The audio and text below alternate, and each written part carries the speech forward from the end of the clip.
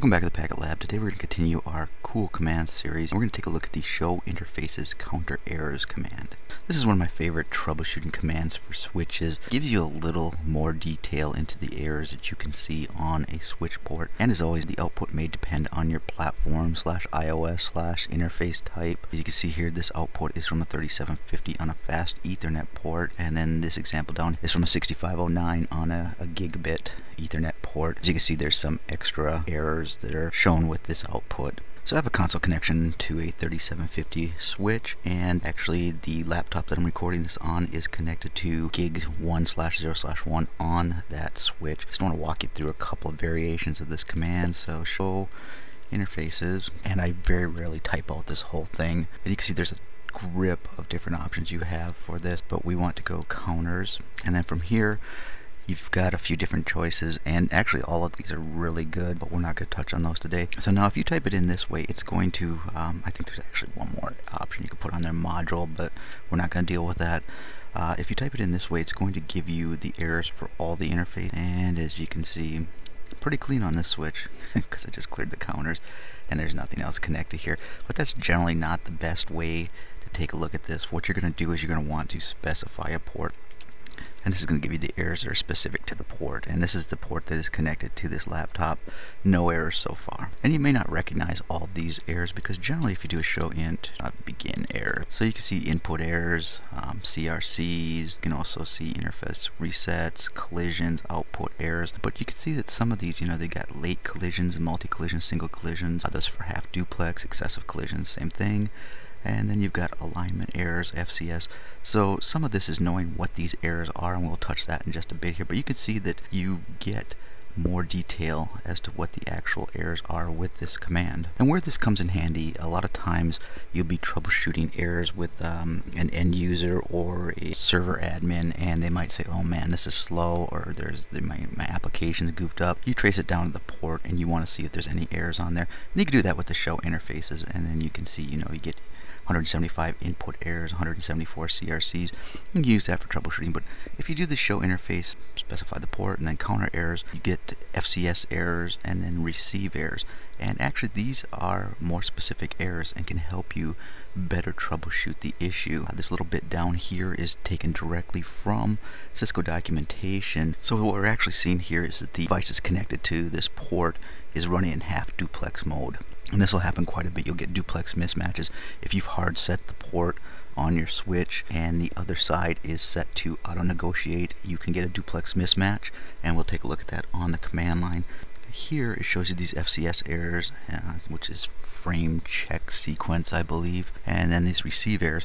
And directly from the documentation, it'll tell you if the FCS, CRC alignment, or runt errors increase, check for duplex mismatch. So this is a really good bit of troubleshooting, that if these errors are incrementing, you have a pretty good chance that the device on the other side is running in half duplex mode. There's a Cisco document that I will link to in this lesson that it gives you the name of the counters as well as a description. This is very good information to keep on hand. I actually have this printed out at my desk so that when you're looking at this output, you can quickly take a look at the type of errors and find out what they are. I'm not going to go through all these. Like I said, take a look at this on your own, but you can see here that runts, it'll give you a definition of what runt is. It's smaller than 64 bytes with a bad FCS value. So this is really nice just to give you an idea of what you're looking at as far as the errors. But the next bit I'm going to show you is actually probably more important. And this table is in that same troubleshooting document that I'll have linked for you, and this is really a gold mine information here, because what you can do here is you can take a look at the counters, and in that example that we had FCS errors that were incrementing as well as receive errors, and you can take a look at this and it'll give you possible causes. Now these aren't written in stone, but it's going to give you a good idea of why this is happening. It says right here, these are a result of collisions at half duplex mismatch, bad hardware, blah blah blah. From this we can tell that we're probably looking at a duplex mismatch on the other side, and we can go ahead and work with the end user or server support there to get that resolved. So let's take a look at this command in action. What I've got here is I've got an application that shows me my NIC settings on my PC. Unfortunately, I'm recording this on a Windows box. I've got it set for, I go here to the configurations. It's set to auto negotiate, and this is actually a gig NIC, so it can go up to gig speed. So right now I've got it set to auto negotiate, and it's negotiating with the switch to gig full. So what happens a lot of times is that the end user device will be set to auto negotiate, and your switch might not be set to auto negotiate. So by default on Cisco switches, you are running auto negotiate on the ports. So in this case, it's going to negotiate your speed and duplex, but you can hard set these by specifying a speed. In this case, we're going to set this to 100 megs, and I'm going to set the duplex to full. So when you do that, you're actually disabling auto negotiation on the port. So now if I break out of here and I do a show int g1/1/0 status, another one of my favorite commands, you can see that we're connected. We're on VLAN 100, which is neither here nor there for this example, and we have our speed hard set to 100 full. If these were auto negotiated, you would see a lowercase a with a hyphen in front of this, and we're up. And I can probably ping, that's the IP address of my laptop, and we're pinging. So we look good here.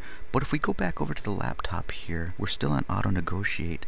What you can see happened here was that it negotiated, because auto negotiation has been turned off on the switch. It's trying to auto negotiate, and this is one of the goofy bits with auto negotiation if one side has it disabled, is that a lot of times it will negotiate to half duplex, which means we're going to have collisions on our ports. And I'm going to go ahead and send some pings to my switch. Let's see if we can get any collision. I'm going to go ahead and ping back to my laptop, so we're going to have a bunch of traffic on here. Okay, so what I'm doing now is I'm just sending a bunch of pings. I'm sending 10,000 pings, and I've cranked the size up to 18,000 bytes, and I'm sending them over from the switch to my laptop. And you can see here the bangs are good, the periods are bad, so we're getting some drop packets here. This is on the laptop side. I'm pinging towards the I'm pinging the switch, and I'm using 10,000 byte packets. These are obviously really big packets, but I'm just trying to put a bunch of traffic on here, because what's going on right now is that the switch is running in full duplex mode, so there shouldn't be any collisions, but the laptop is running in half duplex mode, so it's going to have collisions, and you can see we have some collisions here. What this is showing us is that this is running in half duplex. Okay, so I stopped the pings on both sides. Generally, you're not going to have visibility into the end device. If you do, bully for you, and this will be a whole lot easier to fix. There's nothing in Windows that could change with newer versions of Windows. I'm running XP that will show you what the operational status of at least the duplex is. You can go look in there, you can set it, you know, in this case it's been set to auto. This is what you would get in the Windows output as well. And you could see you could set this to auto 10/2, 100, you know, whatever. Set to auto, but you don't know what it's actually running at. So in this case it's negotiated to 100/2. So your end user calls you and they say, oh, we're having problems with this. Well, you go take a look at your switch and you can say, well, it's connected at 100 and full. Oh, looks good to me. We can see that we do have errors. We have input errors and CRCs. It doesn't give us a full view of this, but if we now go ahead and use our new handy command, you can see here that we've got FCS errors and receive errors. And if you remember from that slide, Cisco will tell you that that generally points to a duplex mismatch. So in this case, you know, we don't see it on we don't see the duplex mismatch on our side. Let's say it is a situation where this is a server and your procedure for servers is that they have to be hard set. You've got your side set to 100 full, and the server guy's telling you, no, I've got my side set to 100 full as well.